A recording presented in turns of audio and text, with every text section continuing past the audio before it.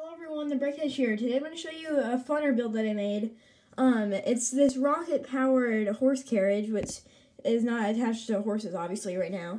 I just put a rocket engine that I made on the back. I was making that for a different mock that I didn't fully come through on. Have some wings, so assuming that this thing would fly. It's very back-heavy, though, so I had to add, tip bar, whatever the hell those things.